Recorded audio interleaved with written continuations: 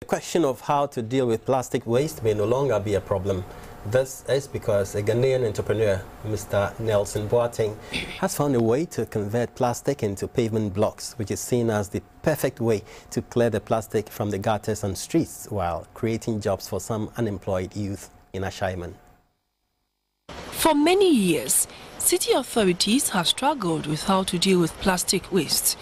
It is estimated that only 2% of the about 22,000 tons of plastic waste generated annually in Ghana is recycled, with the remaining 98% finding its way to landfill sites, drains, water bodies and other open spaces, including the streets. While many have called on the government to properly regulate the use of plastics, others say an outright ban of the product is the only way out.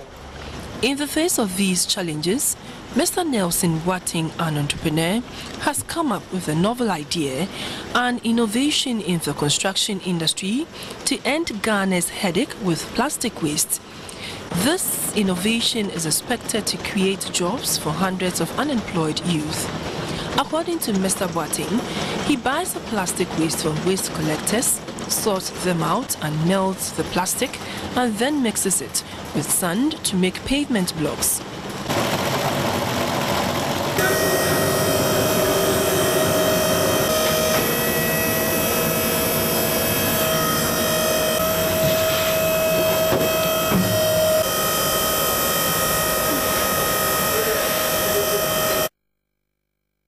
The equipment used in the manufactured by himself. Currently, he is only able to produce 200 blocks per day and employs a total of 78 workers. He believes that with the needed support, he can produce more and employ more youth while dealing with the plastic menace. The support we will have from government will be very beneficial because currently we are having 63 workers.